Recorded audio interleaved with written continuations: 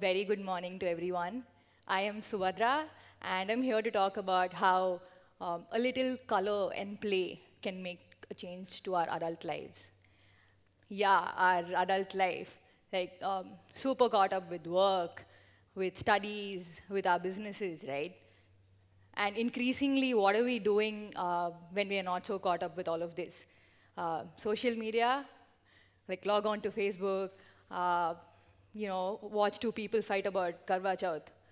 Or closer home, uh, like watch two people argue about who's the greatest of all time, A.R. Rahman or Ilayaraja. So this person whom I just described, that was me until a couple of years ago. So I will come back from like a 10-hour work day, and I would log on to Facebook and obsess over where people are holidaying, or what they're cooking for dinner, or what people are fighting about on Twitter. My evenings would be just that. And then, very suddenly, in 2014, I discovered this artist side to myself. I started painting. So initially, it was at a very basic level. I would paint a pen stand, I would paint a jug, a kettle, gift it to close friends, family members. It was just putting a bunch of colors together, some patterns together. It was at that level. And then, as I was painting, there was something else that really drew me and fascinated me. It was about how uplifting it can be when a set of colors come together. And as I kept painting over these years, it really brought a different meaning to my hobby. It was not just a time pass anymore. And I started, learning a few Indian art forms, Madhubani, Gond, Patachitra, Pichwai. And in these art forms, I then started experimenting, how can I maintain the essence of this art form and yet give it a contemporary touch. For example, this is just a set of coasters that I painted, which I called it the She series, about the set of women. There's a working woman, there's a student, there is an artist, a rock band. So I tried to maintain the essence of Madhubani, but yet give it a different feel to it. Or this sketch, for example, which I did when I traveled to Paris, just this girl watching the Eiffel Tower. So I would explore more and more, and a lot of feedback that I got from people actually urged me to experiment with different ideas. So then sometime last year, towards the end of last year, my husband Balaji, who's also here in the audience, so the both of us went abroad and we visited this bookstore, and we came across this really huge section on adult coloring books. Now we knew adult coloring books existed in India, a couple of them, but until we went there, we had no clue of what a huge phenomenon it had become. So we spent some time observing this section, the really popular ones like Secret Garden by Johanna Basford, if some of you color here, or some of the less known books, but those that were equally so fascinating. And as we started observing these books, I really got the answer to my question as to actually what makes an adult pick up a book like that and color. Last we all colored was way back in our primary school or something, right? So I will be coming to that in a bit, but that's when we said, okay, I think we should definitely work on a book ourselves and create one especially for the Indian audience. Now, as I mentioned before, Indian art forms was something that really fascinated me. Their history, the intricacy, their vibrance, everything about it. And an art form like Madhubani especially, I thought, ticked all the boxes for a coloring book. So there we had more or less decided on the style of art. And then Balaji suggested, why don't we give this book a narrative instead of just putting a few patterns together? Why don't we give this book a narrative? Just like the coasters you previously saw, we thought it will be nice if the book also is something where each person picks it up and is able to, interpret it their own way, imagine what they want out of it.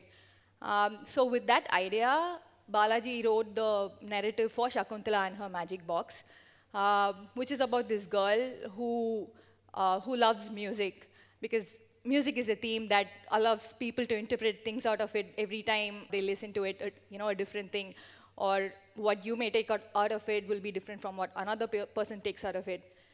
So he, he wrote the narrative, and then I went about creating the artworks based on the narrative. So here's Shakuntala, her house is filled with the sound of music. She's dreaming of music all the time. And, when she dreams of music, she dances with the stars. So this very dreamy, surreal story based on which I created the artworks over the next 4 or 5 months. And earlier this year, we self-published the book. And then when we released the book, and as more and more people bought the book, a lot of people, they started sharing their stories with me.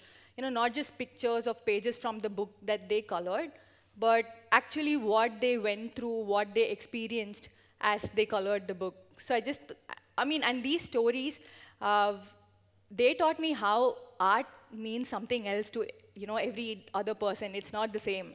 So I will be sharing a couple of such experiences. So this is Pavitra. So Pavitra is in her early 30s. She's a working woman who has a hectic job. And she discovered coloring. She got into it through, when she first bought Shakuntala and her magic box. But after that, she really got drawn into the activity.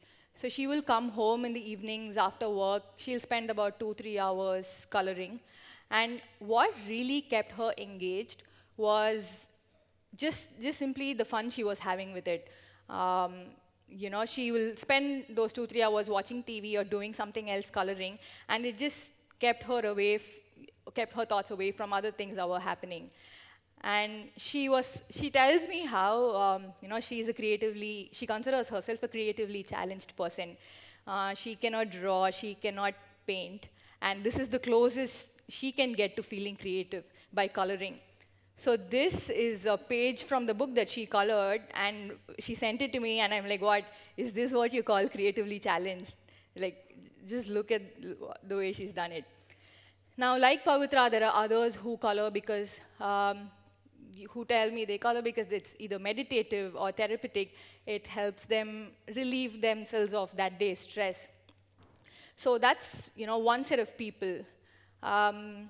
This other story that I want to share with you is something that's, extremely close to me. This is Lakshmi Pati, who is my friend's grandmom. She's 86 years old. So my friend gifted her a copy of the book.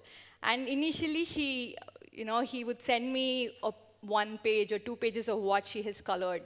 And at 86 years old, I was really, fascinated by even just that. And then she actually went on to color the whole book. And at the end of it, she sent me this laminated card, which is from a page, it's a page from the book that she colored, with this very touching note, which says, this is a page from Subadra's book that I have colored. I hope I've colored it satisfactorily. And it helped me overcome my loneliness, and thanks a lot for that. Now, so when I created the book, I didn't even remotely think that it had the potential to influence someone positively like that. And let me tell you, Lakshmi Pati didn't stop with this book. She's now bought herself 2-3 more adult coloring books. She tries to color at least like once in every 2-3 days. And at her age, she doesn't color because, it's fun or something. Her priorities are very different. For her, it's the challenge whether she can actually, color within the boundaries of that little flower. Or she wants to challenge her motor skills to see if she's able to stick within those 2 lines. And when she does that, there is a sense of accomplishment that she feels. So it's this story and so many stories like this that actually made me come here and, voice out as to how art can have multiple interpretations. To me, it's something else. To Pavitra, to Lakshmi Pati, it's all something else. And you needn't be, an artist to know this. Like, if I didn't work on the book, I definitely would not have, discovered something like this, or if I didn't begin painting a couple of years ago, I most definitely would not have had this kind of a perspective on things. So I really hope you all you're able to interpret art the way you want, and you're able to, discover color, your own play in the things that you do in your respective adult lives. Thank you so much.